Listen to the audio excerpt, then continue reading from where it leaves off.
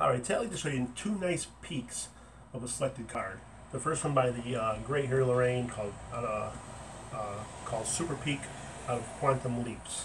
Right, card is selected. So we'll place it back in the deck. Take a look at it. I won't look at it. Alright, there's the card. It goes in the deck. Take one more look at it. We'll tap it in. Right, and now in the process of closing the fan and having the cards mix, say you take the cards and give them a shuffle. In the process of doing that, you glimpse the card, the two of spades, I believe. All right, and the other one is by Steve Bargatze. I'm not sure if that's how you pronounce his last name. I read it I saw it in Real Magazine. I think it's called the BP Peek. All right, and this one here, kind of the same principle. Card is selected. Cards are fanned. There's the card. Right, goes back in the deck. Say, look, I'll show it one more time. I won't look. All right, and show the card. Say, we'll push it back in the fan.